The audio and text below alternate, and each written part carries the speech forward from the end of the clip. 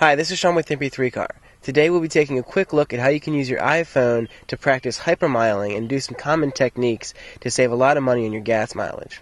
Let's take a look. So during our quick trip around town using hypermiling techniques and non-hypermiling techniques, we were able to get about 23 miles per gallon non-hypermiling and about 45 miles per gallon hypermiling. So at some instances during the trip when we weren't having to stop at all, we actually were able to average 60 miles per gallon, which is really good, and that's with hypermiling. Now, at some points during the trip, even, we were able to get upwards of 200 to 250 miles per gallon going down some hills. So you can see how this would really help our averages out. Another technique that some people follow is to never come to a complete stop. And of course the reason behind that is if you come to a complete stop, then you have to start up again.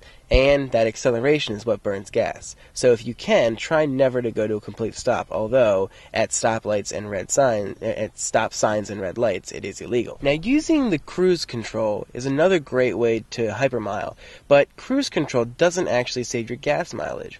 About cruise control is it lets you accelerate using the accel button at very small increments. So it's not actually the cruise control that's doing it, it's the abilities that cruise control gives you. So if you need to start speeding up, set your cruise control at 25 miles per hour and slowly accelerate using cruise control accelerate.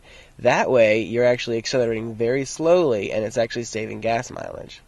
One common thing that you can do to hypermile to save money is anticipate your driving experience. As in, know what's coming and what's going on. Always look ahead. Now, this is something that you should do anyway when driving, but to save money, what you're really trying to do is anticipate red lights.